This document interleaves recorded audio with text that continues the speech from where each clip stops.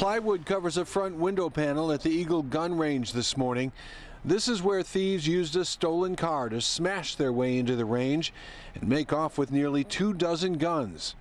Security cameras captured numerous images of the suspects who were wearing stocking caps and masks. Police released several of the images, hoping someone may recognize the suspects. Concerning, yes, because like I said, you're going to have a bunch of guys running around shooting, selling guns, under the table, so it's scary, Police say they responded to an alarm at the store a little after 3 in the morning. They recovered the stolen vehicle.